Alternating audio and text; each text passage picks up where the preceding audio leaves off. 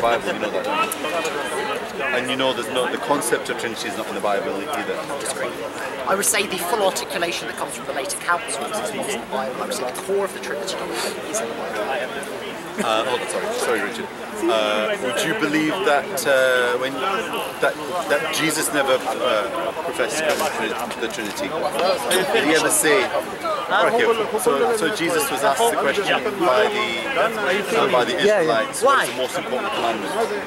Did he say? One of the brothers he said, "Hear, O Israel, the Lord our God is one Lord." Is the Lord our God? Jesus saying our God. He's not saying God. You have to get him away from that, really.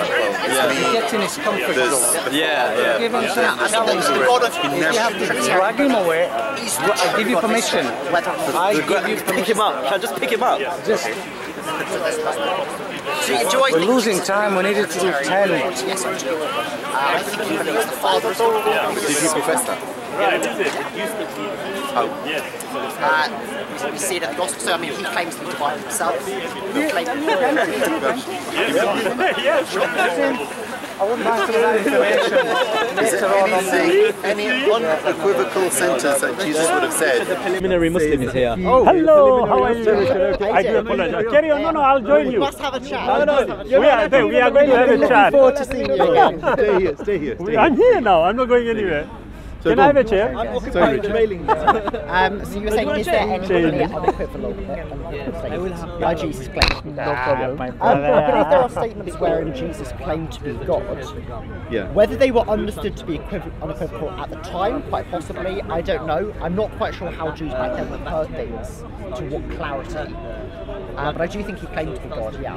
If he didn't unequivocally claim to be God, I don't think that necessarily means he is God. I might actually do a couple of blog posts about this soon, about why, if Jesus wasn't clear about being God, or didn't claim it explicitly, why might that have been the case? So that's an interesting conversation we can have. So you're going to provide some evidence that Jesus believed that he was God.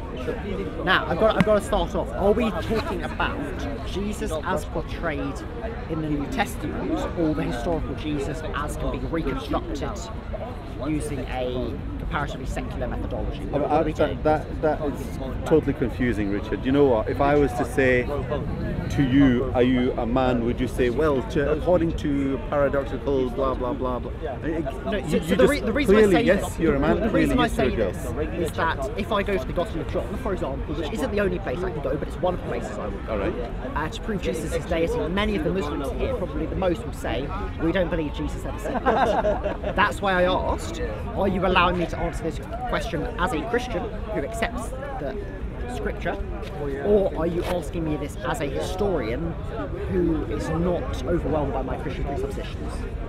Just clear, unequivocal statement from Jesus saying that he's God.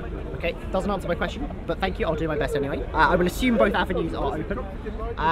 So, alright, let's have a look. Well, let's put it this way, Richard, sorry. No, go for it. If it is what I would call the secular perspective, then we would suggest that they are trying to be as objective as they can be.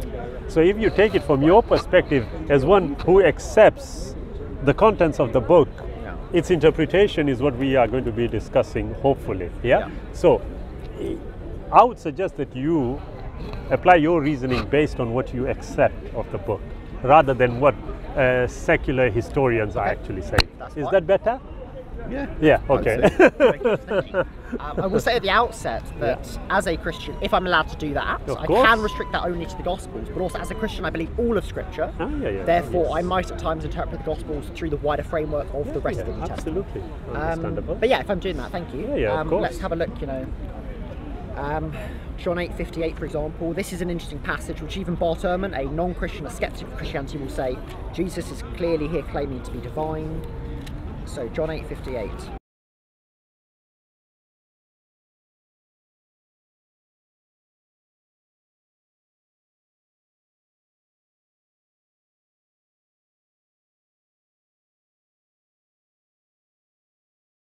There's something always lost in translation.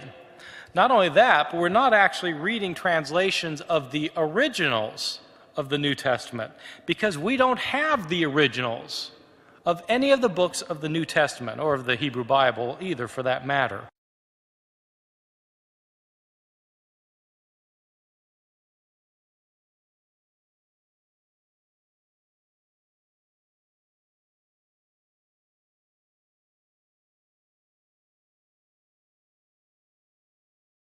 What we have are copies of the books of the New Testament that were made centuries later, most of them many centuries later.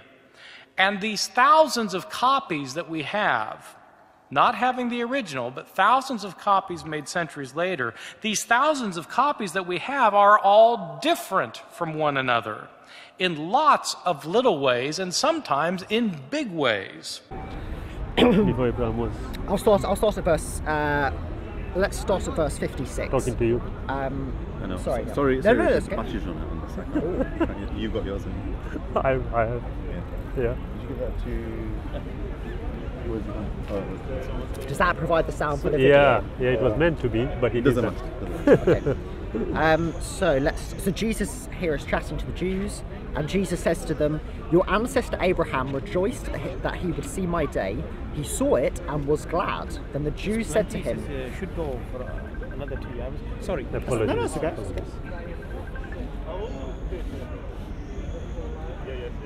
Sorry, go on. Okay. I'll just start that again. Yes, Your sorry. ancestor Abraham rejoiced that he would see my day. He saw it and was glad. Then the Jews said to him, "You are not yet 50 years old, and have you seen Abraham?" Jesus said to them, "Very truly I tell you, before Abraham was, I am." So they picked up stones to throw at him, but Jesus hid himself and went out of the temple. So I would say a few years here. First of all, I think, as I said before, Barterman himself, a skeptical non-Christian scholar, would say this is a claim to divinity by Jesus. In terms of why that is the case, he says, before Abraham was, I am. This suggests pre-existence of Jesus. He existed before his human origin. Even at Abraham's day, he was. I am here, the Greek word is ego eimi. This is how the Greek translation of the Old Testament translates the divine name, Yahweh, which of course is the very name of God itself. And I think also the response here suggests that these Jews understood this to be blasphemous. The response was they picked up stones to throw at him, to stone him, but Jesus hid himself and went away. My suggestion to you, at that point, Jesus was about to say, I am, and we don't know what he was going to say, because they were already in a state, the Jews were already in a state to attack him. They wanted to kill him. It was obvious. It was. The attacks were getting more and more and more. It was something that was about to happen, and they just wanted an excuse. He said, "I am." They picked stones, and he did one. He ran, and he hid. He didn't complete what he was saying, because "I am," in any stretch of the imagination, is not a complete sentence. And if you bear in mind what's followed straight away, it's a pickup of stones to attack him, because you don't get into that position. You don't. They're about to pick up the stones. He goes. That's it. That's the end of the story. There's no completion to that. What's actually happened there. And I am, if you look at it, simply from what from a language point of view, I am just is incomplete. Doesn't tell the story. I would very much disagree. Go back to the beginning of that. What does he say at the beginning of that John 8:58? So I think the whole of 58. John 8:58, and this says, "Very truly I tell you, before Abraham was, I am." Before that. Sorry, before that, verse 56 maybe. "Your ancestor Abraham rejoiced that he would see my day. He saw it and was glad. Then the Jews said to him, 'You are not yet 50 years old, and have you seen Abraham?' Jesus said to them, 'Very truly I tell you, before Abraham was, I am.'" I would say the whole context here is about his pre-existence. The point is, how could Abraham know him if Abraham lived centuries ago? That is the very issue here. I would say I am, actually, it is a complete sentence. Before Abraham was, I am the existing one. That's what it means. It's a claim to the divine name. This is a sentence that in itself makes good sense. It makes sense within the wider context of John's Gospel, which elsewhere portrays him as God, as the divine one. John 1:1, in the beginning was the Word was with God, the Word was God. John 20:28, Thomas said to him, that is Jesus, "My Lord and my God." The I am, this is not me, all scholars recognise there is a series of I am statements in John's Gospel, So basically, such as Richard, when they say, "Come come to arrest him, and they say, you know, are you Jesus, the one we're looking for? He says, I am, and they fall to their knees before him. So everything within me makes me think that's why I interpret it this way. Yeah. Could I just say something before you reply? All texts have to be interpreted, so yes, it is an interpretation. Sorry, Shabir, what are your thoughts on this passage? Oh, sorry. Yeah, okay. I'm just interested to get your perspective. Yeah, not a problem at all. As far as 858 is concerned, as you said, it is a matter of interpretation. If the verse says, Jesus said, before Abraham was, I am. Yeah. If I were to say, okay, before Abraham was, so was I, would I be wrong? If you said before, yes, I think yes. Because the before Abraham was, so was I. Me. Yeah, in the context of a discussion of pre-existence, how can someone from the past know you? I think yes, you would be claiming pre-existence, and therefore you would be wrong in doing so. Okay, yes. How would I be wrong? Because because I do not believe you are pre-existent. Okay, let's follow this through logically speaking. Yeah. If I were to say, yes, that the Creator didn't know He was going to create me, would that make sense?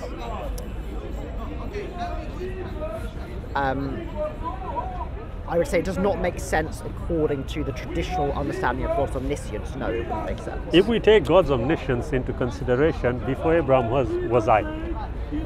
I would say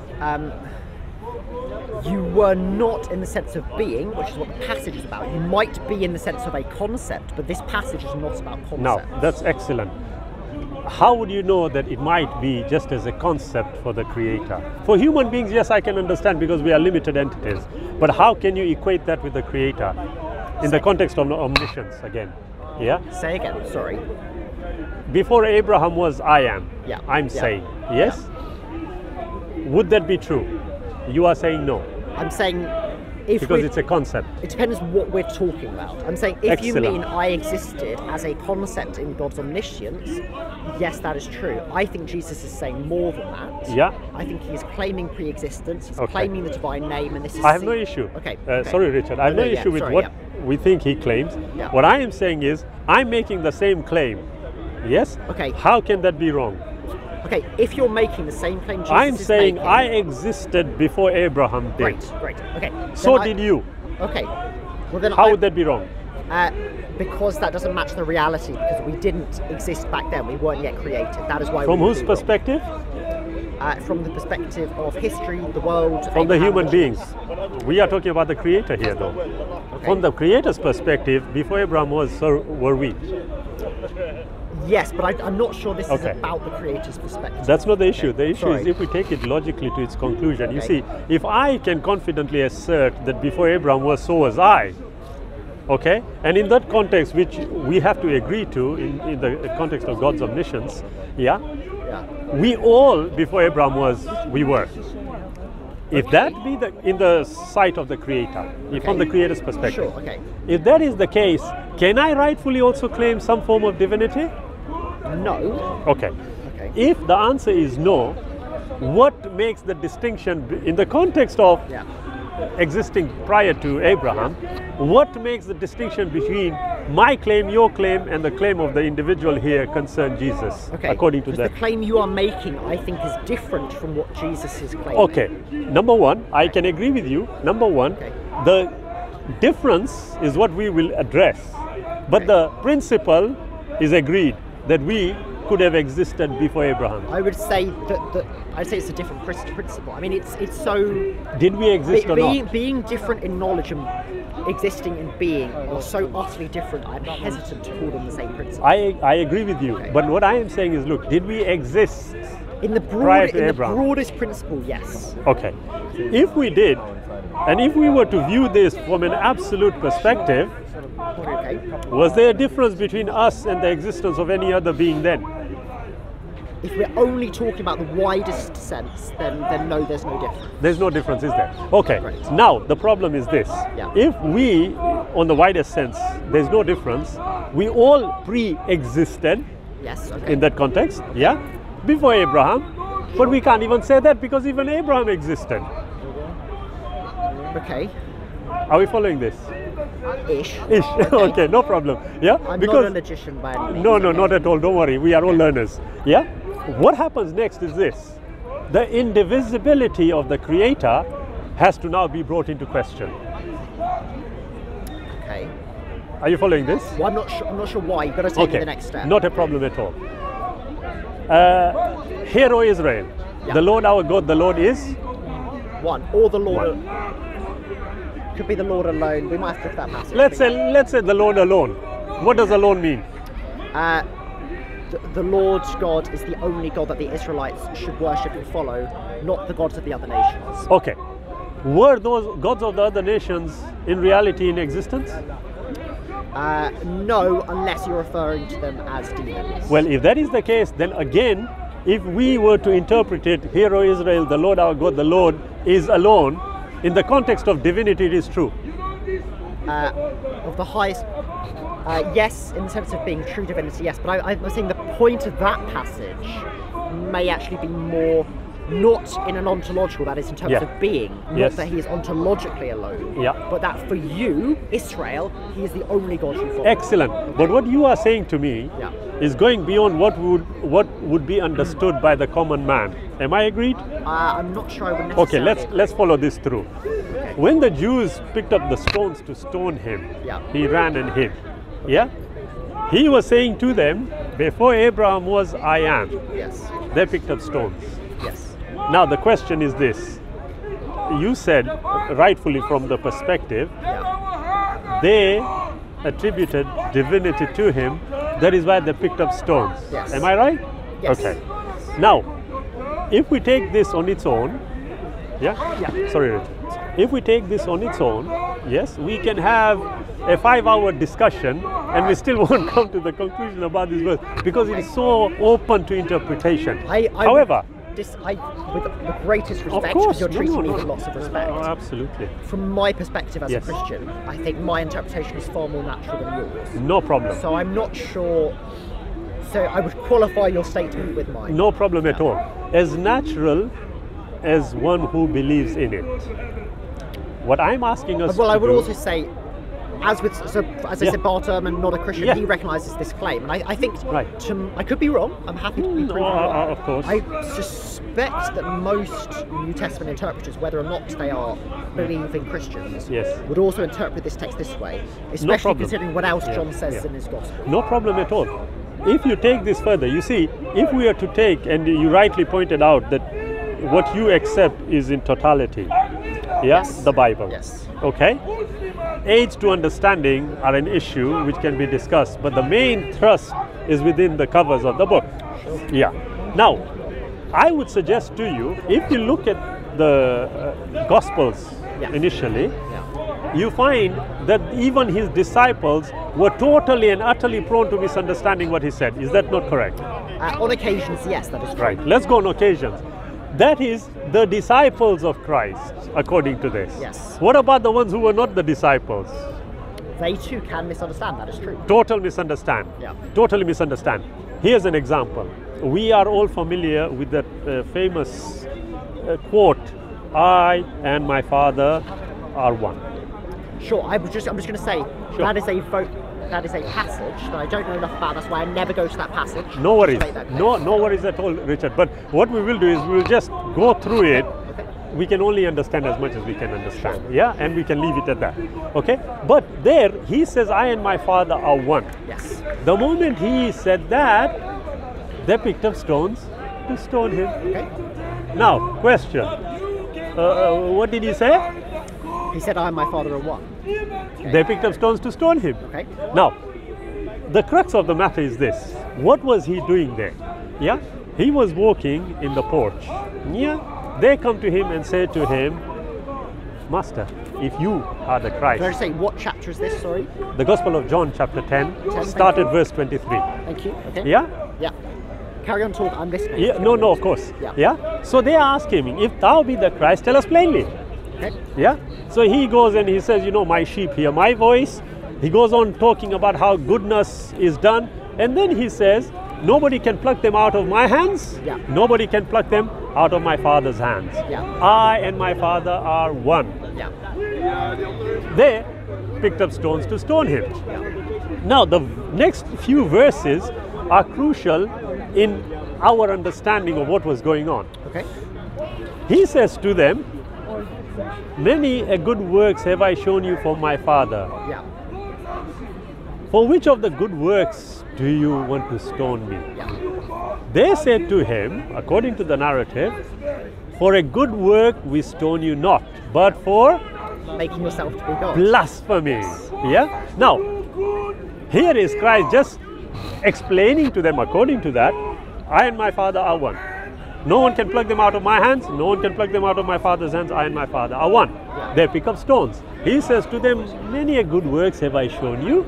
For which of the good works do you want to stone me? Now, if you think about it for a second, Richard, he is equating their picking up of stones with good works. Sorry, he says, what do you mean? many a good works have I shown you. Yes. For which of the good works do you stone me? Okay. Why is he equating good works with stoning? As in, sorry, why is he equating the cause of stoning with good works? Yes. I see. I think the point that he's trying to make here is that he's done nothing wrong. In fact, he's done good things to help people. Therefore, he's saying it's unjust of you to stone me. Why are you doing it? Yes. Absolutely excellent. We can take it accordingly. Okay. He is actually showing them, well, you know, on observation, what have I done which you want to stone me for? Yeah? Okay. Many things you have seen me do good. Have I done anything that is worthy of me being stoned? He says that to them. Okay. And what do they say? For a good works we stone you not, but for blasphemy. For after being a man you make yourself God. a God. Now what are they saying to him? Well, what you just said. What I just said. Yeah. They are accusing him of attributing divinity to himself. Yes. Okay. Now what should Jesus have said there? According to the reasoning of 858. Well, I mean, hold on, let me just see if he does actually. Yeah, sure. I guess what he should have said there is what he goes on to say. Jesus replied, No, sorry, after this, wait, bear with me. Well, he says, Not, is it not written in your law, I said you are gods? If those to whom the word of God came were called gods, and the scripture cannot be annulled, can you say that the one whom the Father has sanctified and sent into the world is blaspheming because I said I am God's son? now, work this, you tell me. Yeah. When he said to them, when they said for a good work we stone you for blasphemy, Yeah. what does he realize suddenly? According to the narrative, Yeah. he just realized they've said something here, okay? They've attributed divinity to him. So what does he do? Okay. What does he do? He talks about how the Old Testament scripture itself calls many gods. Yeah. Right. Now, when it says, is it not written in scripture, I said ye are gods? Yeah. Who is claiming these people are gods? Sorry, who is claiming these Jews? According to because it's referring to Psalm. Okay. The book of Psalms. Yeah? Yeah. Where the verse in Psalms or in the Psalm itself, it says, I said you are gods. Who is making the claim that they are gods? I'd have to check the context. I presume God himself. God. Yes. Now, let's get this right, okay? If God is claiming there are other gods, Yeah. yes, would there be any blasphemy? If God was claiming that there are other gods in the way that God is God, yes. Stop. Yes. The way God. In the way that God is God, yes. Now, what do you mean by that? Okay, so maybe it would help if I just clarify Yeah, how sure, I interpret sure. this verse. Absolutely, Now, I'm going to of course. accept up front, this is a difficult verse. Christians have scratched their I head agree, at I agree. Not a as you problem know. at all. The best explanation that I have heard is, well, first of all, in the original context, the gods here, I think are referring to the unjust judges of Israel. We know that in the Old Testament that term can be used for a human intermediary. So I think it's used of judges. I think at one point, you know, God says to Moses, you will be God to this people. Yes. So I think that's what it has in mind there. In terms of why Jesus is therefore quoting this, Yes. I think the issue here is perhaps twofold. I think partly he's trying to catch them out. Okay. He's trying to say, you accuse me of blasphemy, but your own scriptures talk about those who are gods. Yes. So it's kind of, to some extent, it's exegetical. It's an exegetical challenge, as Yes. it were. We see a similar thing in Mark's Gospel and possibly Matthew and Luke as well. You know, you say that the Messiah is the son of David, Yes. but Psalm 110 says that David calls him Lord. How then can he be his son, etc. As with that passage, I don't think he's denying that the Messiah is the son of David. Yeah. I think he's trying to say, but he is also more, he is also Lord. But I think this is a similar verse in that I think in both he is trying to catch them out through their knowledge of Scripture or lack thereof. Right. But combined with the theme originally of, is it Psalm 82:6? Yes. Check. Yes, it is. Which is about the unjust judges. I think the point here is being raised that they are being an unjust judge of him. Yes. That's the best explanation I've heard. Not a problem at all, Richard. Yeah. But let's just follow this reasoning forward. You see, they have made a claim against him. It is like me, sorry brother, I'm using you as an example, you handsome fellow. Yeah?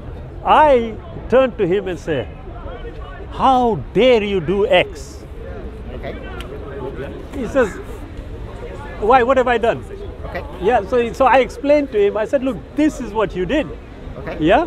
He says, wait a minute, go back, have a look at what it says there. Is it not written in your law? I said ye are gods. Okay. Yeah? But then he doesn't stop there, does he? He qualifies it at the end. He says, if that came to them, Yeah. why say ye of him whom the Father had sanctified and sent into the world Yeah. that he blasphemes? Okay. What blasphemy is he talking about? Well, he's referring to how Yeah, the Jews which blasphemy is he referring to? What did they accuse him of? Or claiming to be Blasphemy. God. Yeah. Associating himself with divinity. Yeah, he didn't claim to be God. Then they say, might disagree with that, but okay. Yeah. no. The verse actually says, "For a good work we stone you not, but for Oh, sorry, I'm confusing context. blasphemy." No worries. But for blasphemy. Okay. For after being a man, you make yourself like God. God. Okay. Yeah. Question. Yeah. When he justifies his position, yes, Okay. and he refers to the word blasphemy, which blasphemy was he talking about? Well, now he's talking about Psalm 82:6 and how. Okay, if we look at that, is Psalm 82 actually suggesting a divinity, a definitive No, divinity? no. It isn't, is it? No. So why did he quote that? Well, as I said before, I think the point may have been he's trying to kind of catch them out in scriptural exegesis. Now, when you say which he's is very trying to catch them which out, is very similar to Yeah. what we see Jesus do elsewhere. Yeah, sorry, Richard. When you say he's trying to catch them out, I mean, what kind of evidence would actually satisfy me that is what he was trying to do? Rather than me thinking, wait a minute, he's actually explaining to them and telling them, wait a minute, you misunderstood this. Yeah. I'm not claiming divinity here by saying I and my Father are one. Let's say you're right. As a reasoning. Let's say you're right in this passage Yeah. that Jesus is here saying, Yes. through what I've just done, you're Yeah. incorrect in saying Yes. that I've claimed divinity. Correct. Okay? I'm actually open to that. Yeah. Unlike most Christians, because I'm not very Absolutely, familiar I with, agree with you. Not with a problem. 10:30. I don't Yeah, go to no- that no passage. problem at all. I'm quite open to the idea Yes, it's yeah. they're united in purpose, not in being. Yes. So this isn't necessarily a claim to divinity. Yeah. But even if Jesus is saying here, Yes. well, I've not just claimed that. That doesn't mean elsewhere in the Gospel of John he doesn't. Agreed. And I think, okay. Agreed. But don't you think, for the purposes of clarity, if an issue started off at A, progressively goes to Z, but in between F, G, and H is not as clear as A, B, C, X, Y, Z, how would you interpret G, H? Should it not be in the context of what is total? Or would you actually now extract that and then try and fit everything to fit that? Which one would you You're do? right, in the context of what is total, and that's actually why I hold to my interpretations Yeah. to some extent. Because not only do my interpretations, I would say, make sense of the passages Yes. immediately, but I think the whole of John's Gospel, of course, and the New Testament, Yes. teaches the deity of Christ. Yeah. Now, when you said that the whole of the New Testament teach the deity of Christ, Matthew, Mark, and Luke, where does it I think teach they do. about? Give me. I mean, this particular verse, I would suggest that it is open to interpretation, as you rightly said. But I would suggest that where the issue of divinity was actually addressed, as it is in John 10:30, you find Jesus, according to the gospel itself, is putting up a robust defense against this charge. You say where the issue is addressed. I think the issue of divinity is addressed many times both in John and in the New Testament. So this isn't the only passage we should look to. And as both a Christian and an interpreter, and I'm sure as Muslims you would do this. So as Muslims you believe in the Quran. The Quran itself says there are some clear verses, there are some unclear verses, and actually I think speaks ill of those who focus too much on the unclear verses. As Christians we have a similar principle. So we would say interpret the unclear passages like You see, this. the difference, respectfully, Richard, is that the statement you refer to is contained in the Quran. Yeah. Have you got that in the Bible? So, first of all, we don't necessarily About need clear to. and unclear verses. First of all, we don't necessarily need to. Even if the Bible does not That's fine. acknowledge its lack of clarity at points, that Yes. doesn't mean it isn't. No, of course. But actually, 2 Peter does talk, for example, about Paul's letters and says there are things in them that are hard to understand. Yes. And it is interesting actually, just with the Gospels in particular, Jesus' own teaching. Can I just play devil's advocate just for 1 second? Could I, Yeah, go on, after Harry. this, can I come to you? Thank you. Because Muslims often say, why didn't Jesus claim to be God and worship me?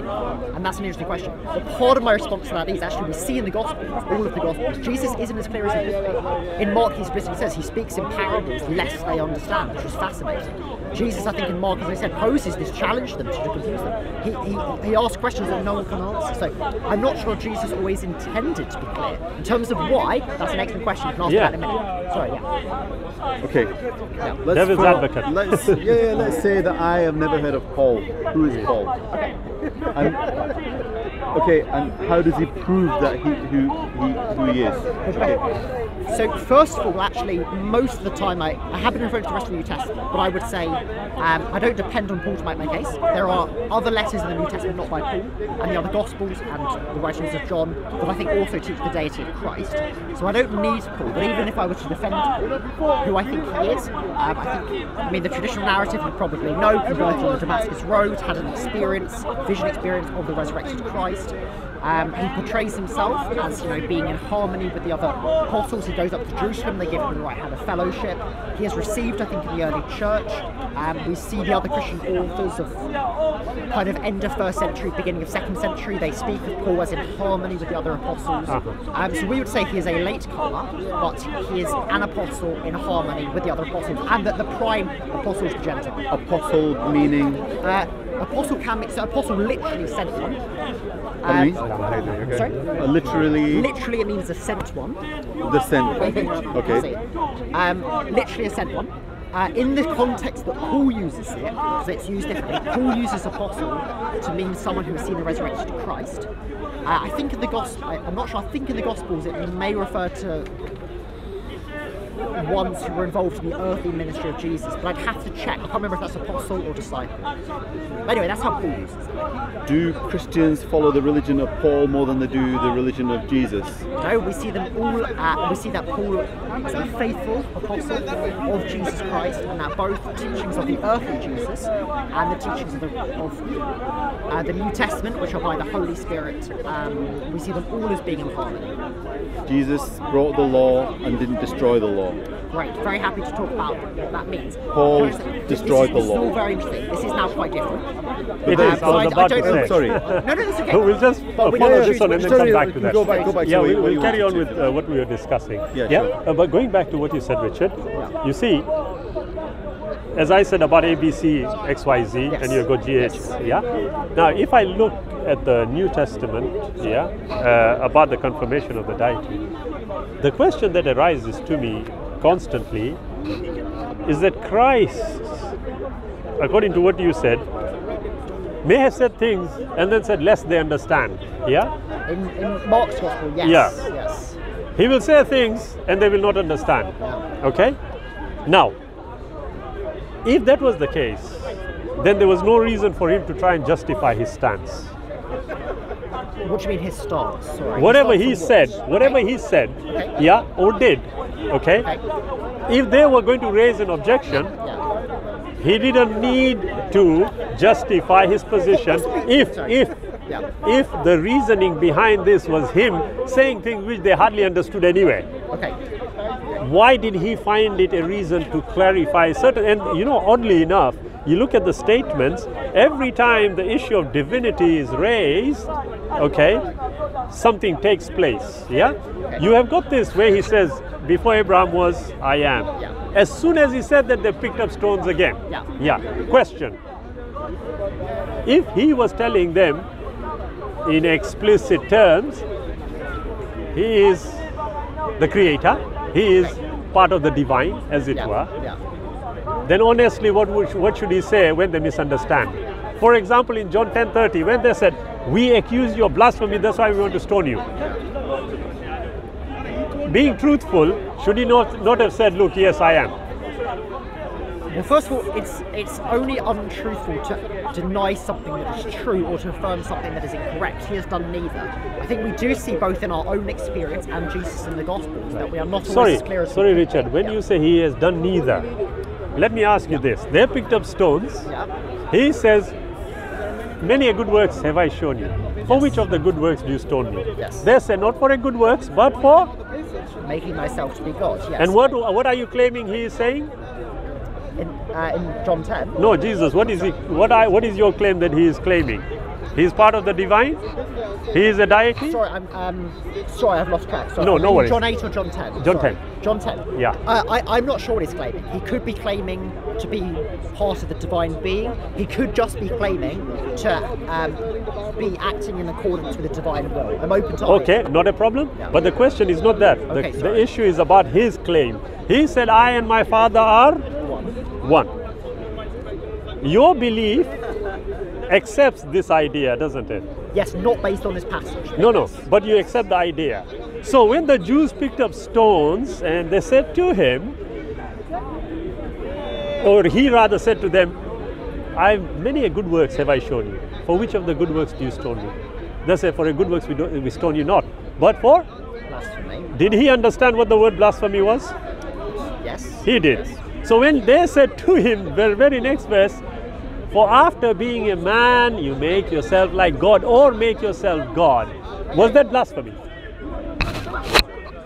Was it blasphemy for Jesus to make himself God? No, to make the claim. Sorry, was it blasphemy to make the claim that Jesus was making himself to be God? Yes. No, that's not blasphemous. No, because the Jews aren't the ones themselves. When he said, I and my Father are one, okay. Yes, they thought he was claiming divinity, yes. Okay. Christ in return says many good works. Yes. Which of the good works? They say not good works, blasphemy. For after being a man, you make yourself God. And then he responds back. Now he's put up a defense, hasn't he? He says, is it not written in your law? Yeah. What law is he referring to? Was it not his law also? Well, yes. It was. So was he being sarcastic now? Sarcasm. I don't think he's being sarcastic. So why does he say, is it not written in your law? It was his law also. Oh yeah, sure, but the point is to highlight, this is your own scripture, you should be following this. You got it in one. He's actually telling him, whoa. If you think I am saying this, okay, let's look at how you approach this. Is it not written in your law? Okay. I said, ye are gods. Now, there is a big problem here. Okay. Because he is telling them, if what you believe and aspire to or accept is telling you that an association with the divine can be made. Okay.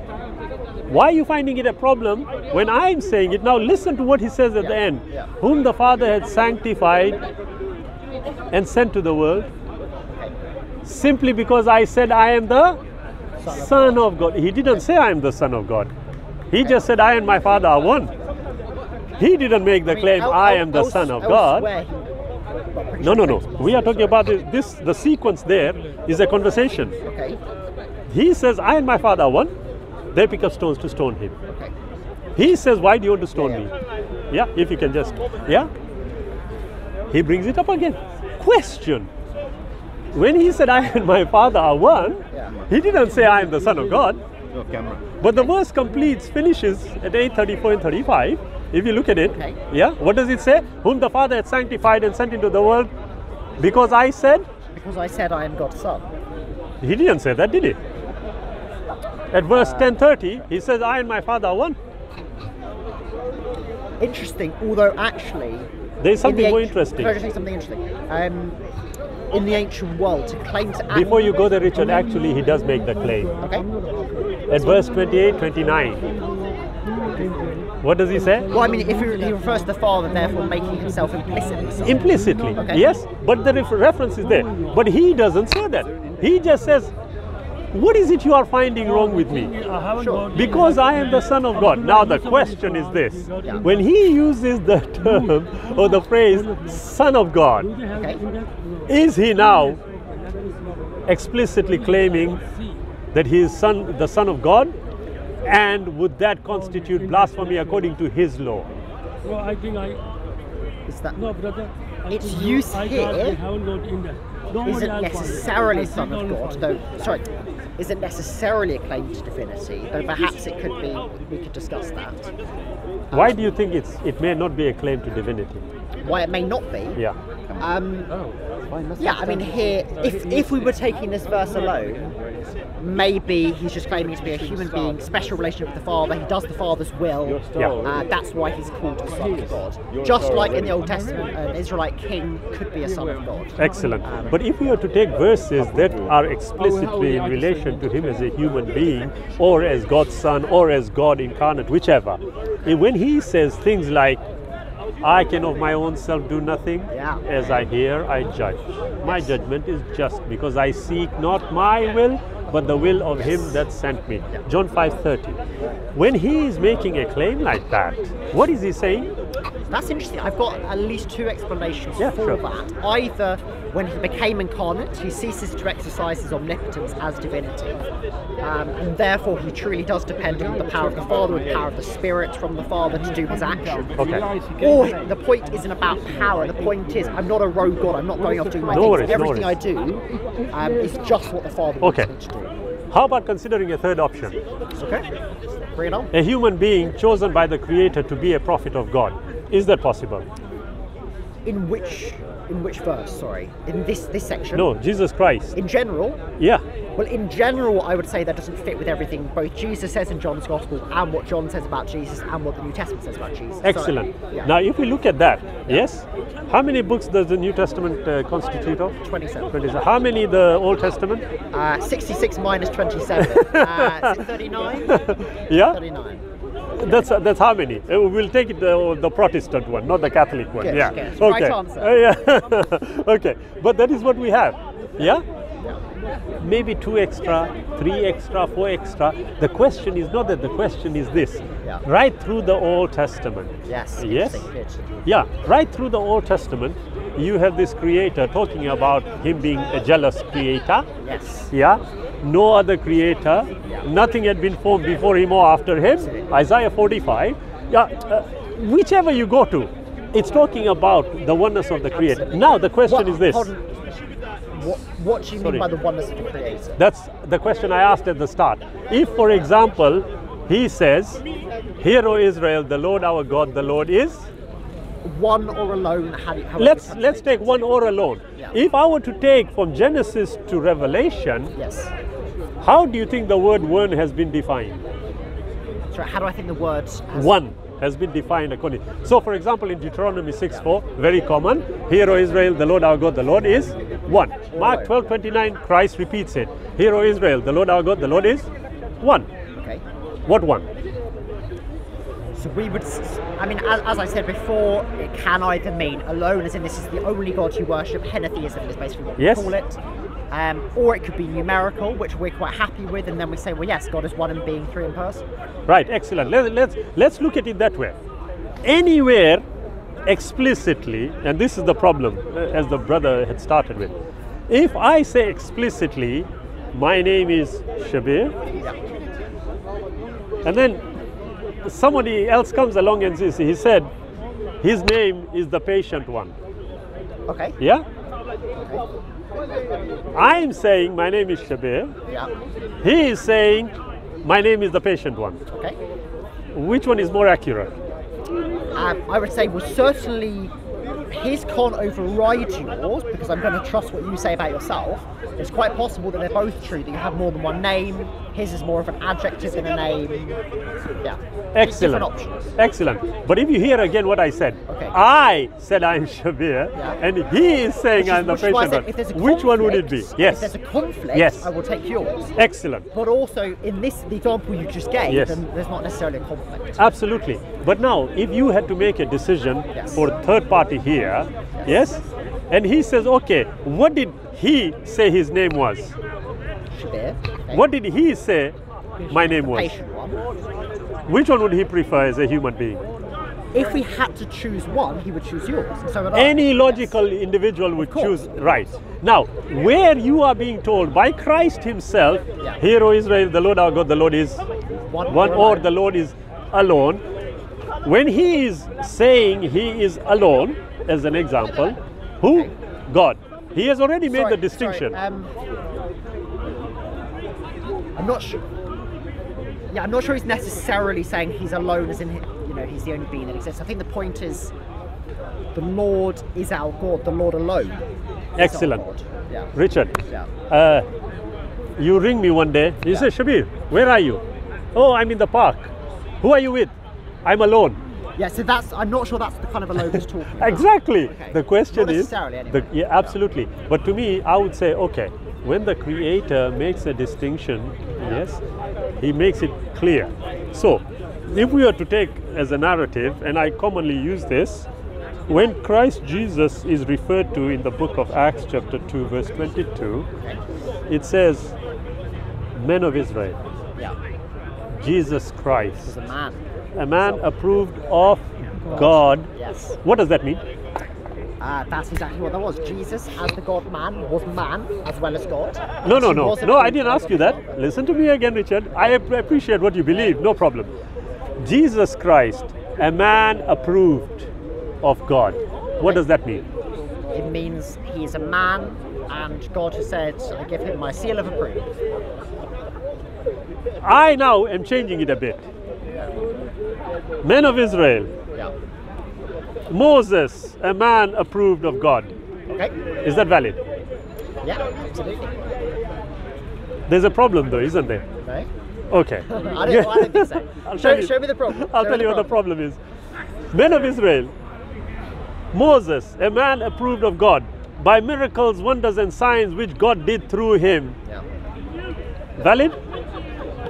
No problem, is it? No problem. Men of Israel, Christ Jesus, a man approved of God by miracles, wonders and signs. What's the difference between the two? I'd have to listen to the wording again similarly, but the difference in the construction, I can't remember any. Okay, let's say it again. Men of Israel, Moses, a man approved of God by miracles, wonders and signs which God did through him, as you all know. Okay. Men of Israel, Christ Jesus, man approved of God by miracles, wonders and signs which God did through him. Great, no difference. No difference at all. Yeah. Yes? Yeah. Was Moses a mighty messenger of God? Yes, he was. Was Jesus a mighty messenger of God? Yes, he was. Okay. Now, if the writers of the book of Acts are talking about Christ Jesus, were the writers of Jesus, the writers of the book of Acts, closer to Jesus than me and you? Yes, of course, yeah.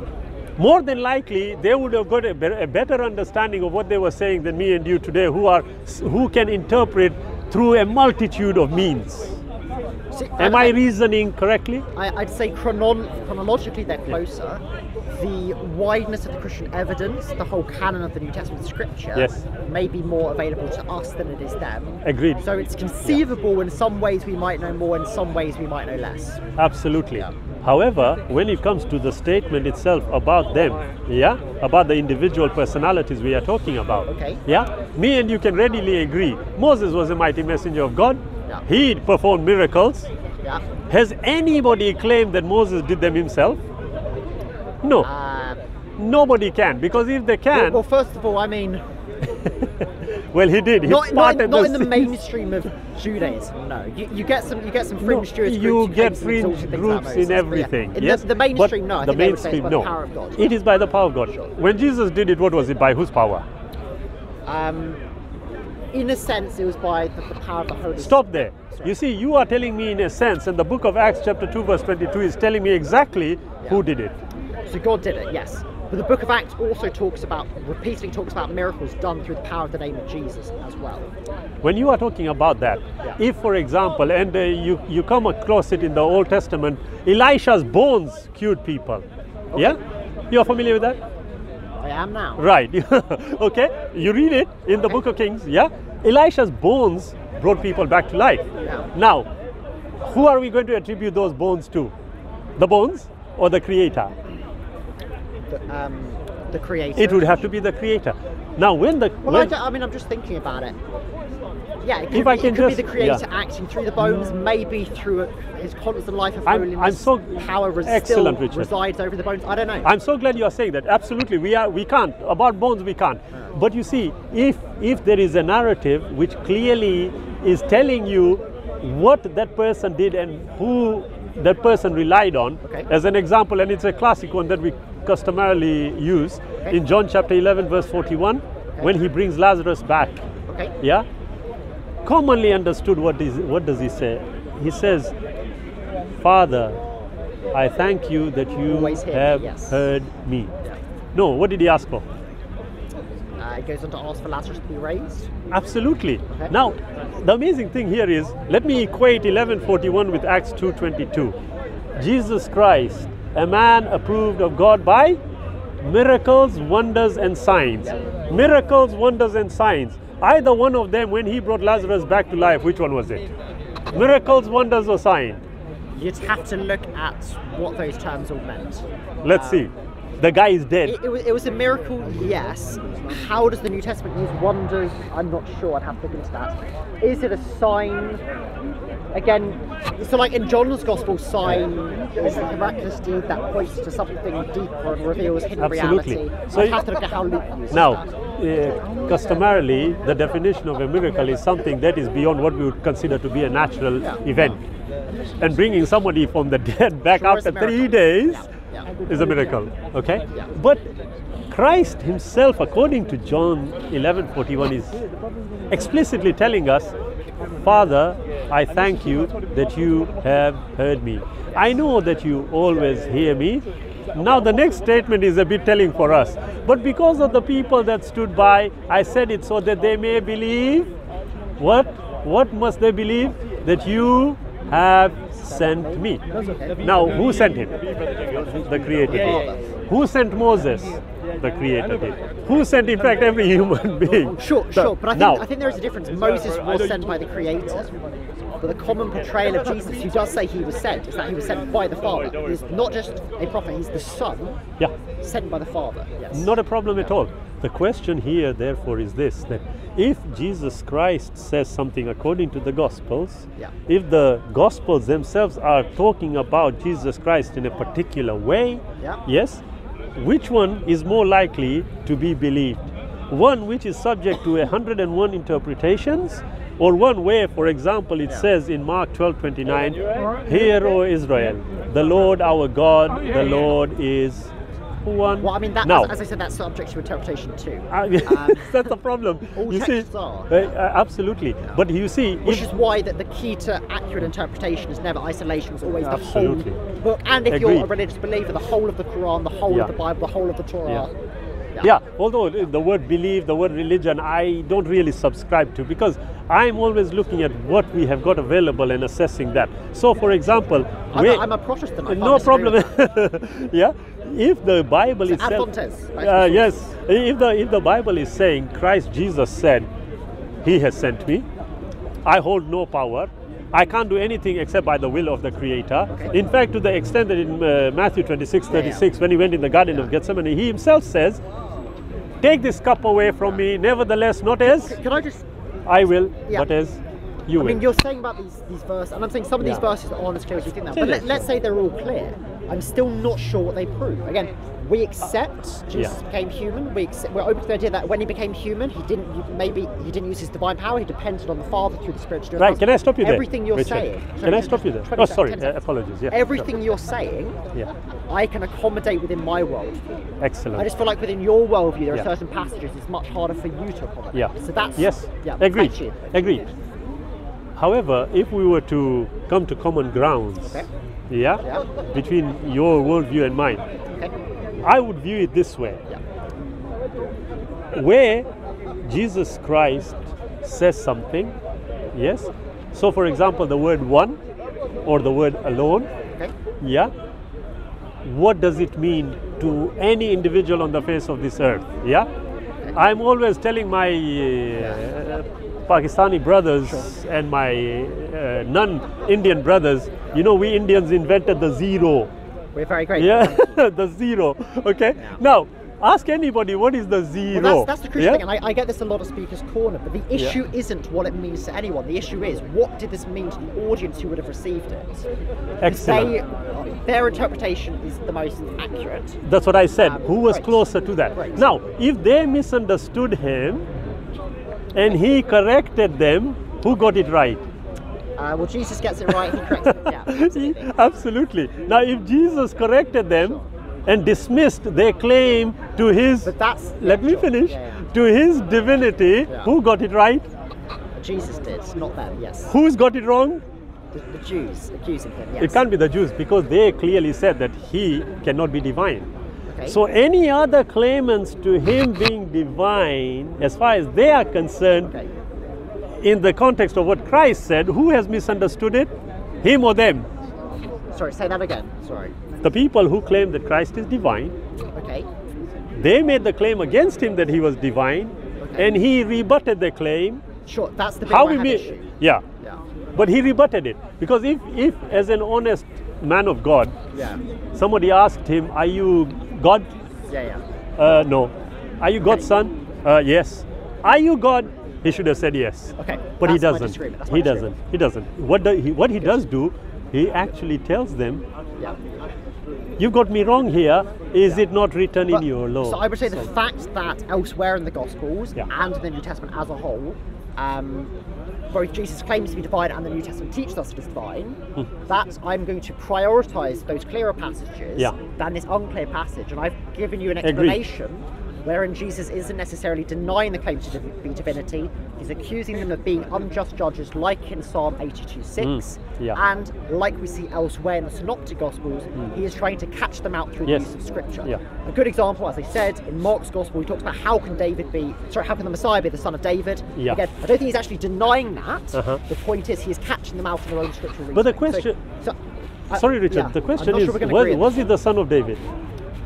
Yes, but he was more than the son of David. I think that's How his could he point. be? Sorry? How could he be? He was miraculously created. Good question. So some have actually suggested that through Mary's biological line, he is also son of David. But also, even if not through Matthew's line, he is the adopted son of David, yes. Right. Let's look at it. You see, the problem is, and I agree with you, every verse that we attribute to him and his divinity has a problem. But if I go, for example, and this is the one where you have got it, and we've referred to it in Deuteronomy 6:4 and Mark 12:29. "Hear, O Israel, the Lord our God, the Lord is one." Okay. Does anybody argue about the fact that this verse says, "The Lord our God, the Lord is one"? Well, yes. Who? Because many people say the point of the passage is not the Lord is one. Yeah. The point is the Lord alone is the Now, God of Israel. now, don't you think? If you go yeah. to, I'm sure if you go to some Old Testament scholars Yes. who believe, and I don't believe this, but who believe that the early Israelites believed in henotheism, that is Yes. many gods, you only worship one, Yes. rather than monotheism. Yes. Those scholars would say, well, yeah, this isn't teaching monotheism, it's saying only worship alone. I agree with you. Now, I'm not going there, but the point is, Yeah, of course. I mean, almost everything is disputed. I agree with you. But the question, here's the problem. The thing is, once you start interpreting all of Scripture together, there is much less to get confused about. There is much less to dispute, and that is why actually I take issue with a lot of secular scholarship. Yes. Because I think there is a flaw to it, and this Yeah. is why I believe in approaching religious texts through as believers. Yeah. No. That's fair enough. However, when you want to try and objectively look at something, yes, you are going That's to have fascinating. to. Objectively. Yeah, 'Cause you I are. mean, there's is kind of a secular or a non-religious approach any more objective than a religious one? I mean, I would say if Christianity is true, Yeah. then it has the most accurate worldview, and therefore interpreting the text through that worldview is, of course, the most accurate form of interpretation there can possibly be. But if you are going to say something like that, and you look at it from a believer's perspective, yeah, where in Isaiah we are told, "Come, let us reason," says the Lord. Yes. To reason, yeah, you would have to have something to reason with. So yeah, I'm not disputing number reason. one.